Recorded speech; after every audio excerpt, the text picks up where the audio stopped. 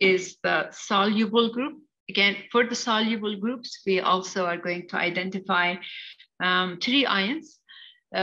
I have suggestions in the lab manual, like if you can go up to like 7 different ions, and you can test with the flame test, and you get different color of the flame and identify.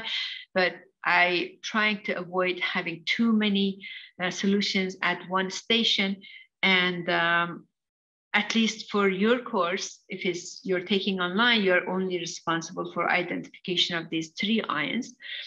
But this experiment can be done for more ions.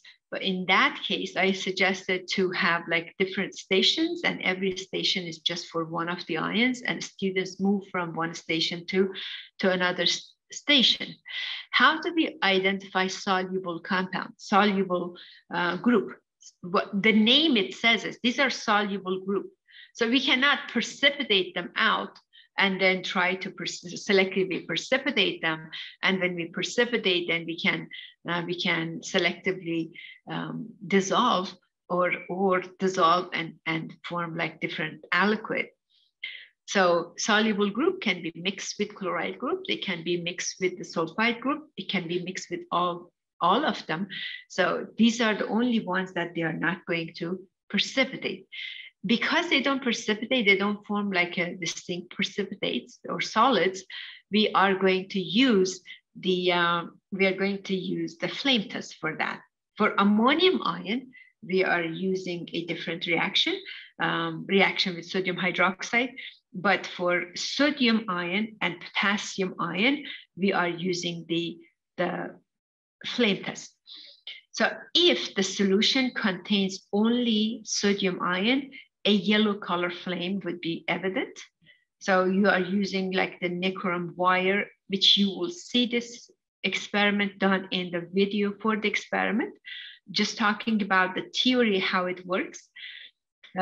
If you have the nichrome wire already fired and cleaned up from any previous use or contamination of other ions by heating up for a long time on a Bunsen burner, then you get some of the solution. You dip the nichrome wire into a solution that contains sodium ion, and you place it on the edge of the flame.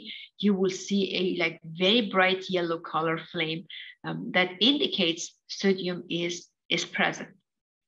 If sodium is not present and you have potassium ion by itself is present and there is no sodium ion, you're going to see like a light violet color. But if both of them are present in the mixture, if you have both sodium and potassium, now you have to use a cobalt glass. When you use the cobalt glass is going to filter and is going to capture or block the yellow color. The yellow color is not going to come through the cobalt glass. Only the purple color would come through the glass, and you would see that you have potassium.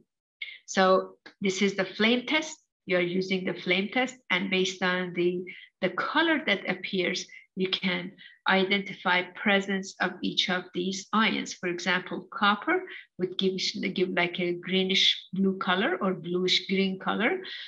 Calcium would be like orange red color. Barium is going to be light green color, and lithium is going to be pink color.